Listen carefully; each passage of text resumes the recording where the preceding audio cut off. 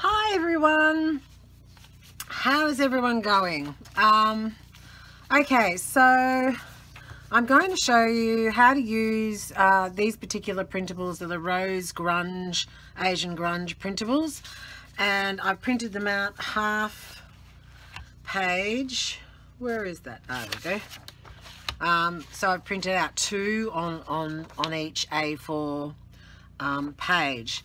I printed out this, actually, now I use an inkjet printer, and I'm just going to show you. These are printed on just normal everyday, print, and then I decided I should probably print it on high quality just to see if there is really any difference.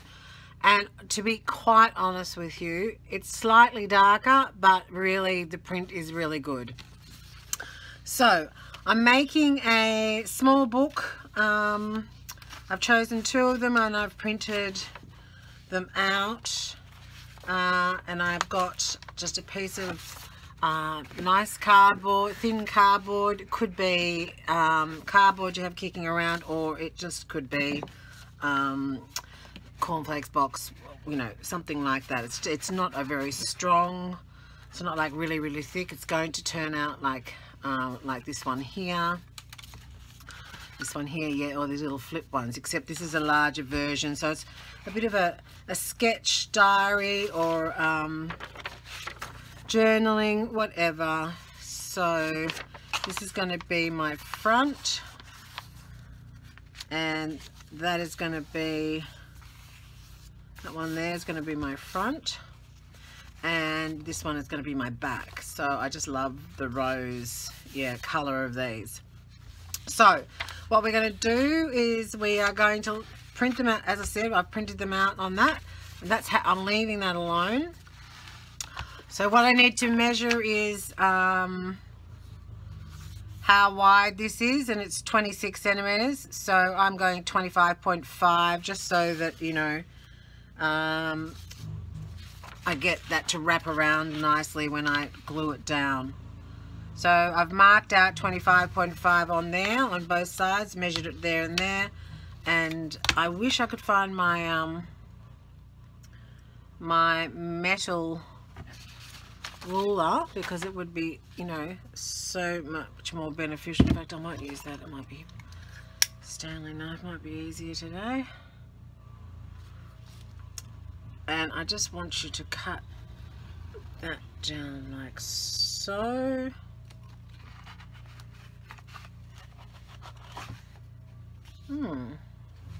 Pause. Okay, so, and then so this piece is going to go on here. So this way I would like it to be. This is the cover we're making. It's very quick. So maybe 175, 17.5. So maybe there. And we'll measure the other side.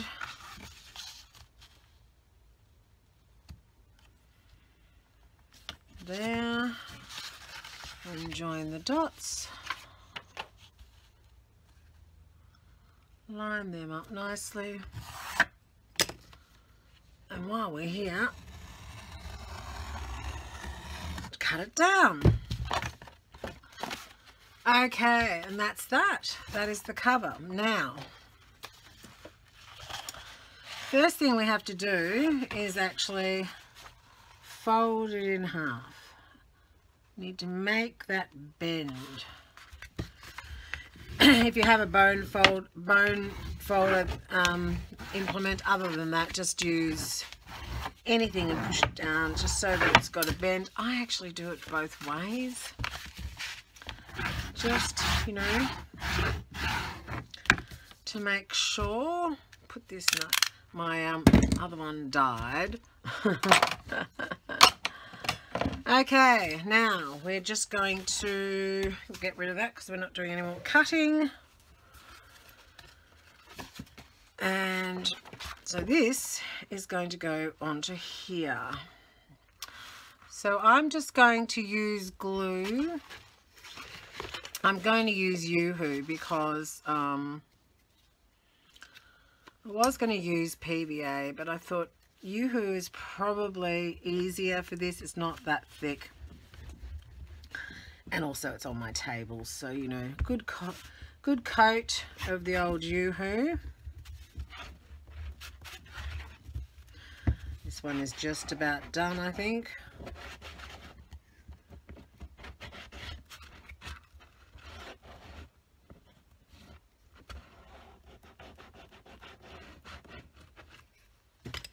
Goodness, okay. Right. Making sure that all of the edges are well covered and the edges, the spine and everything. And this is just a flip one. It's not, doesn't have a spine. It's very, very simple. So what we're going to do is we're going to line this up with the middle of the page where I folded it before, like so.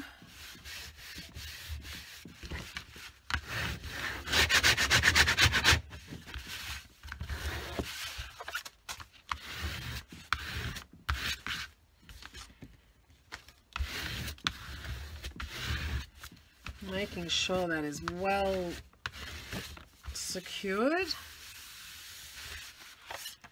like that. I'm going to cut the corners on this.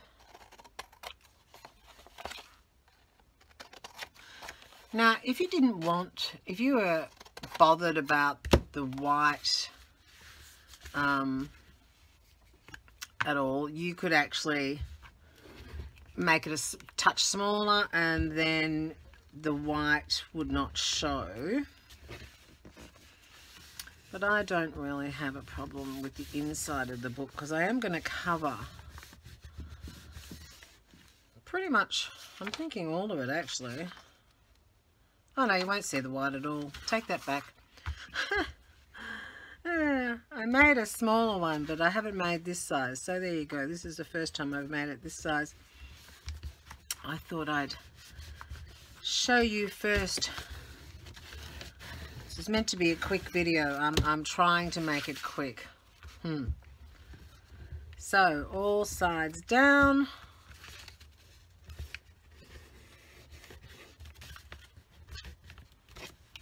And as I said, phone folder or anything else that you can run along to put pressure on it.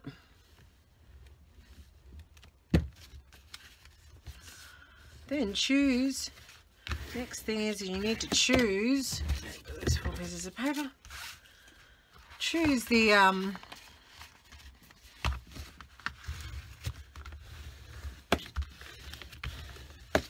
I love it. Okay.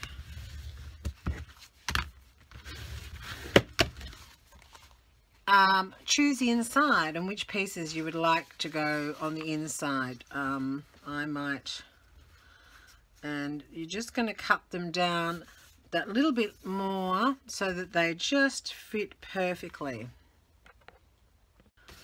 So we've cut them down to be a perfect fit for the front and the back, and added glue to all the edges, especially to the edges. And then I'm going to just glue that down, press that down nice and wonderful. Okay, now I would let this dry for as long as it needs. Maybe probably I'd leave it for about half an hour, but while I'm doing that I will actually get the embellishments and things that I'm going to put onto this and organize the signatures that I'm going to work with. So I'll just get that paper and I'll be back. Okay, so I'm just popped back. So I kind of made a template for while it's drying. I made a template for it. So that's about the size of the page I want to put in there. So I'm going to now there's various ways, okay, various ways of actually doing this. You could use this is just a roll of paper that I've got, which is drafting paper that I use, and but you could also, in my smaller ones, I've actually used watercolor paper, and you could cut, fold, you know, in half and make that, if you would, especially if you're doing watercolors or doing something in your little journal that you're taking away with you whenever that is, when we can go away, or maybe you just want to go down the beach and sketch, whatever. So you could have a combination. Actually, you could make, you know, a signature full of, you know, writing, and then you could make a few with, you know, for your sketching, or you could make it all out of this. Depends what you've got in the cupboard, really. Don't have to go. You could make it just out of copy paper too. So yeah, so I'm just going to cut out probably just a couple of, I'm going to make a couple of signatures, and then I will come back with those made, and then we'll put the book together with the embellishments. Alright, so I'm just adding a couple more final bits, and these are really rough. Because they're I'm just going to make one signature. You can add more pages, obviously, along the way. Oh, someone's decided that they're mulching in the background there. So now this paper that I've got here, which is the watercolor paper, it is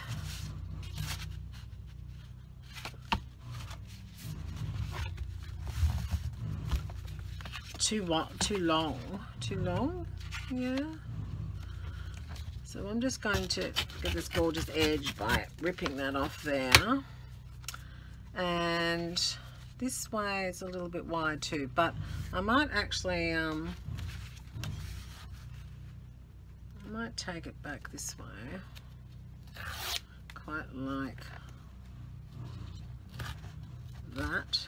Should be rough, I think.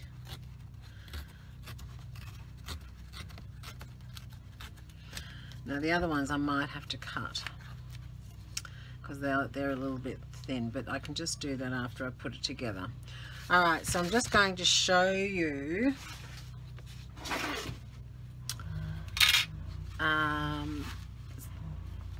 this. So I've got all the pages. Now some of my pages are not quite, see how they're not, I just decided not all the way up the page, but I just decided I might as well utilize everything.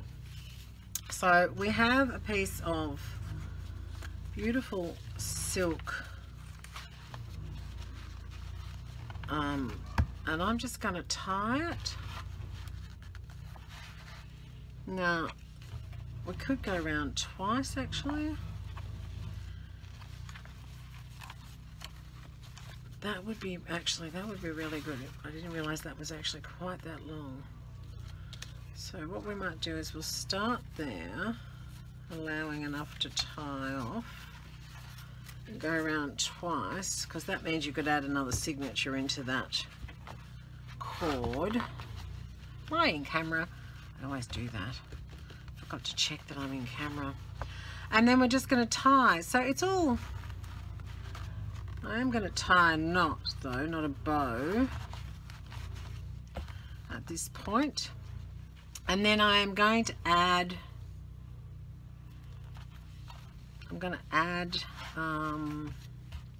some bits to this, some embellishments, and I will just get them out now. But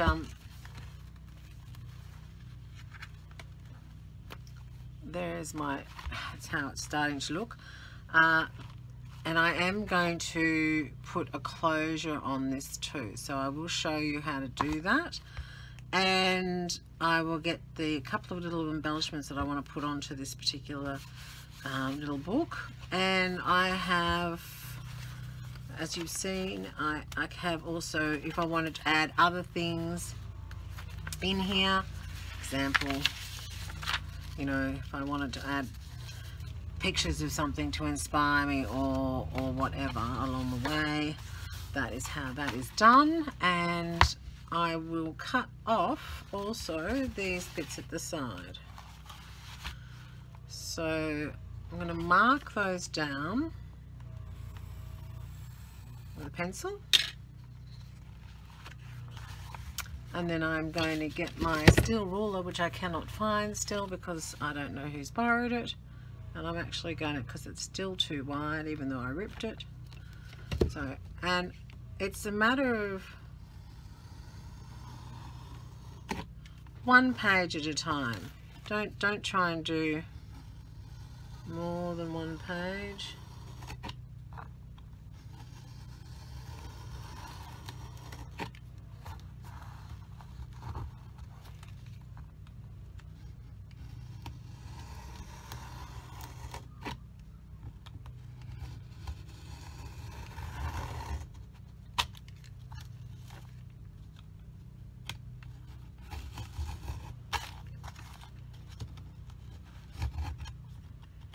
Left hand just has to stay there quite firmly though until all of that is done, like so.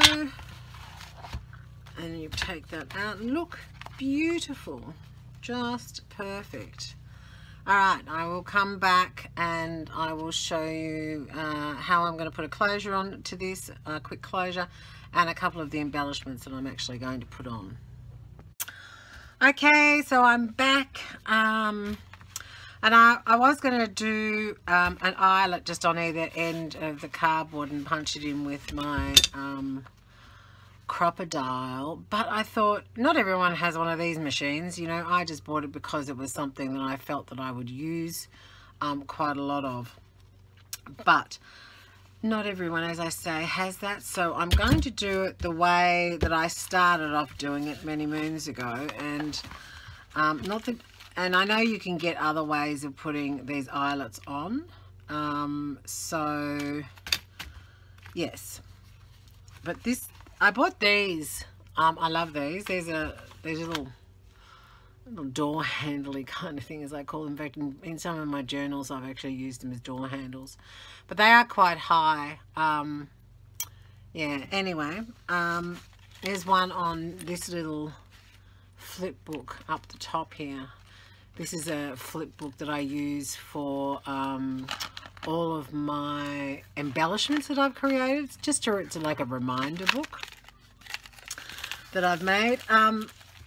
So this time I'm going to use a rubber and just a sharp little pin. Could be a darning needle, could be anything really. It just needs to push through the cardboard. The cardboard's not that thick anyway, and then this gets threaded through it, and then the pins, these pins, flip back out again to hold it in place. You can put glue underneath it if you wish to. That's completely up to you. So if we were going to put this on the front is 17.5 centimeters across, so halving that, or rounding it, everything up, sort of 8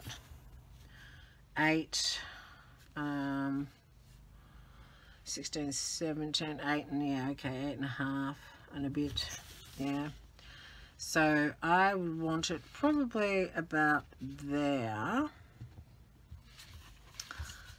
using the rubber to remove the wrong mark, about there in the middle. And now I put the rubber underneath, because, you know, and then I just press down. This has got a sharp end, so where that hole was, I just press down and go round and round and round a bit. And then I come from the other side and press down, take the rubber off, and just, you know, make that hole a little bit bigger. Going both ways is what I normally do. Now this particular little instrument that I'm using is a jewellery file. Not everyone's going to have one of those lying around. It's only that I'm a jewellery artist that I actually have that lying around. So I can actually sand off those bits that come up. But they're not really going to be that much of an issue. So you pull the pin and you push it down, and then you spread the pin again. Butterfly it out again like so. Now, as I said, you could glue that, but it is quite secure enough for what we want, which is the closure. Now I'm just going to put a bit of ribbon probably on there, on the back, through there, and then I'm going to use that little hook in there as the closure so that it can be tied down. So the same process on this side, except I'm going to put one of these eyelets on with my little machine. Maybe. Alright, you can zoom past this bit. I mean, I don't really probably need to show you how to do this. I'm sure you all know. So it's got a back and a front. All of these components were bought on my favourite shop, AliExpress, and waited for 3 months or more. So again, 8.5 in the middle there, and so it's going to be probably a little bit further in though. I think we're going to put a decent mark there because I'm going to get rid of that bit. Then with my crocodile, we are going to punch a big hole. Are we going to punch a big hole or a little hole? I think we might go little hole. I'm not too sure. And there's this little measure, so maybe only 1/4 of a... Oh, no, a bit more. Sorry, I have to learn how to do this. What did I just do? Don't know what I did. I've locked it in place or done something. Ah, there we go. Alright, okay, now back to that. Yes, now I can see no, I can't actually see. What is going on? Oh, I know. Forgot to remove the last piece of paper.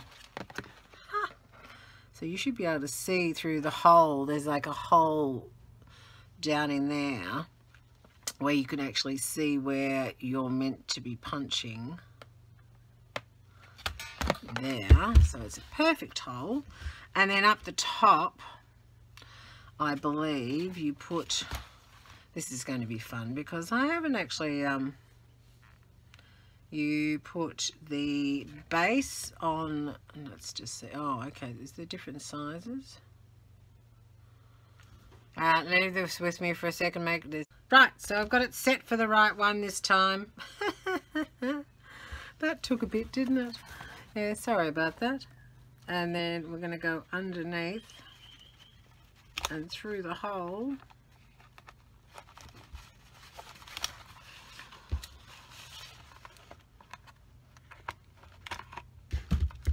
Okay, so there's the little lovely. Then we are going to thread this through here. I feel like I'm going to sort of halve them, and then, look, these are just scrap pieces of ribbon. I'm not using anything that's special or in any way. Now you could just maybe have that piece of ribbon to close it and just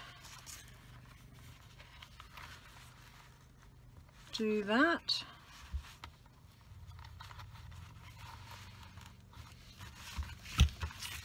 That would actually work. Or you could do the way that I was thinking, was actually to do both of them, but maybe not. Maybe you don't really need both of them. Maybe just one would be enough. Threading through and tying. Yes. All right. So I put the Egyptian eye on there, and I probably will put some beads or something else on it. But it's finished. It's for the purpose of showing you how I used one of my new Rose Asian Grunge printables. It's in this beautiful little book that I can now sketch in or draw in. I could also, with pages, put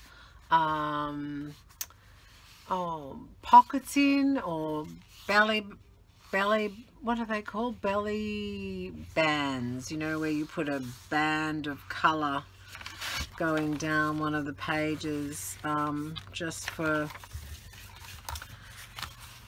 added interest on the page. With one of the jelly plates to match it all in, you could put pieces along the top on each page. You could do anything. You could make it you know, a gift, whatever. Okay, thanks very much for watching, and I like this. I like this, but it's probably a lot easier than the other one that I was thinking. Please leave your comments down below where I've written. I will write I'll leave the information on the little AliExpress what, I don't even know, doorknob, door handle, little baby door handles, don't really know what they are. And okay, you have a great day and take care of yourself, and I will see you soon. Bye.